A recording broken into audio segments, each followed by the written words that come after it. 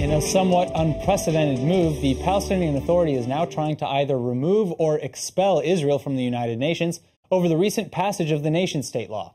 This just after last year's failed attempt to oust Israel from international soccer organization FIFA.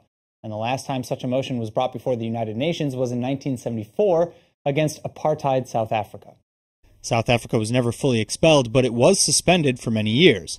Now, the motion is not even remotely expected to pass, but it would be a profound moment for the Palestinian propaganda. To pass either an expulsion or suspension, the UN would need to pass the Palestinians' motion by a two-thirds majority vote in the General Assembly, as well as get 9 votes at the Security Council, including all 5 permanent members. The permanent members include the United States, Russia, China, Britain, and France, at least one of which would be sure to kill the motion dead in its tracks. But the Muslim and Arab nation-states of the world have a de facto majority in the General Assembly.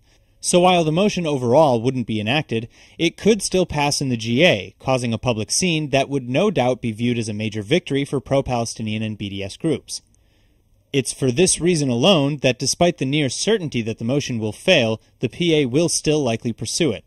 According to Israel's Yediot Ahronot News, the PA will attempt to use the recently passed nation-state law as proof that Israel is violating Chapter 2, Article 6 of the United Nations Charter. The article states that a member of the UN which has persistently violated the principles contained in the present charter may be expelled from the organization by the General Assembly upon the recommendation of the Security Council. Israeli officials have continued to support the nation-state law, however, as simply a law that ensures the Jewish character of the country.